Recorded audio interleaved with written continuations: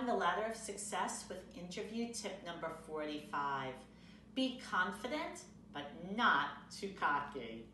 The interviewer wants to know that you are an accomplished, confident professional capable of handling the pressures and challenges of the position. But no one wants to work with an arrogant, egotistical braggart. When practicing your responses to the interview questions, try to find language that strikes a balance between confidence and modesty. You should absolutely talk about past successes, but don't exaggerate, and give credit to other team members who played a role where appropriate.